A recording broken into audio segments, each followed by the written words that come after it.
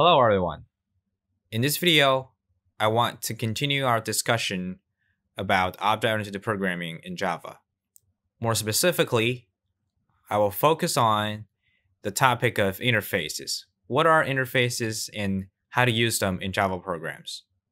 So up until this point, we have been dealing with classes all the time. Our .java file only contains classes, right? It's either an abstract class or a regular class or classes that extend other class.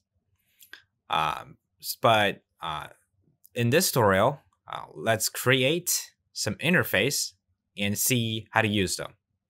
So let's right click on our package name and then we choose new, and then we go to Java class. And in the kind drop-down menu, right now you select class. Let's click on this drop-down menu and choose interface. And let's give this interface a new name. In this tutorial, I will just call it demo. And let's hit OK to create our interface. So that's our interface generated by our IDE. Right? It's called demo and it's public. Now let's talk about what is an interface. Remember in the last video where we talked about an abstract class can contain abstract methods as well as regular methods. Now you can think of an interface as an abstract class that only contains abstract methods. In other words, every method inside of an interface doesn't have a concrete implementation. The purpose of an interface is to acting like a contract among classes. And if the class agree to the contract, you need to follow its rules. Hence, implement all methods in the interface. Okay, so now let's try to define some demo method in our interface. And let's see how to do that and implement those in other classes. So let's first define a demo method, and the return type is void. And it takes a parameter, let's say it takes an integer, right, and called v, and then we can just end it with a semicolon. Since this is an abstract method, right? We only need to provide the signature of the method, not a concrete implementation. Let's define another one. At this time, let's do the return type as a string, and let's call this demo string. And it takes no parameter, and let's end it with a semicolon. So since we're defining this method inside of a interface, they are automatically abstract and public. So we don't need to specify the access modifier as well as the abstract keyword. Now let's see how to implement this interface. Let's go to our student class and let's implement our demo interface.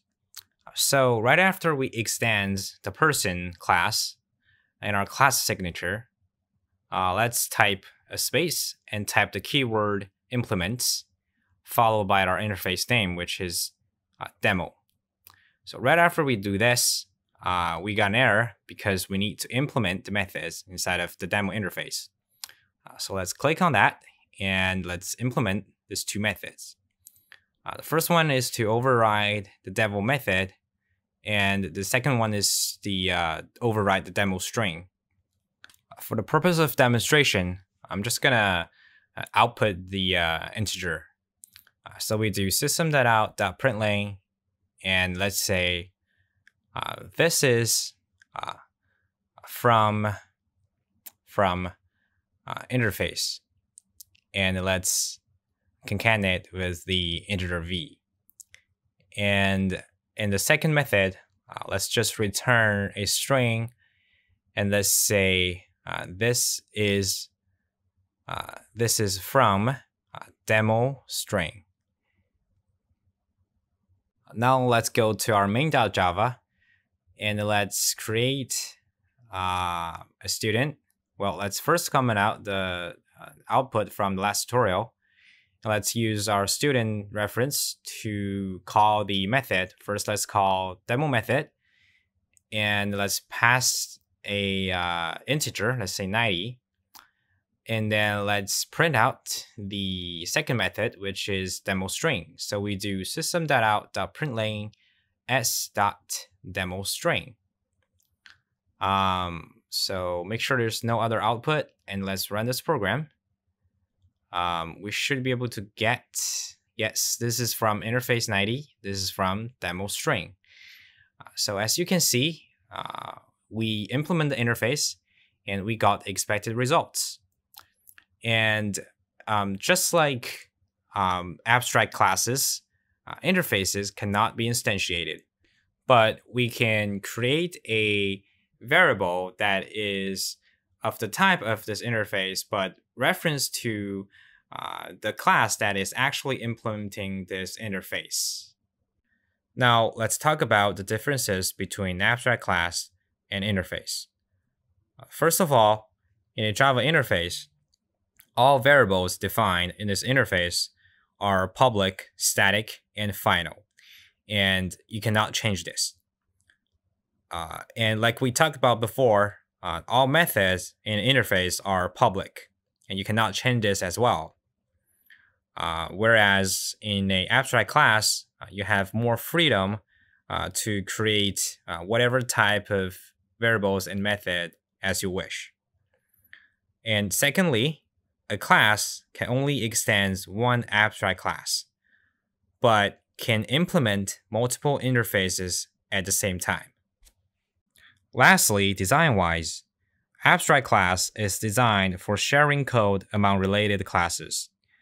And you are expecting classes that extend your abstract class have many common methods or fields, where interfaces are more focusing on implementing the behavior rather than relationships. The same interface can be implemented by completely unrelated classes. Hopefully that makes sense and will help you in designing your code structure in the future. So that's it for today. Thanks for watching, guys, and see you next time.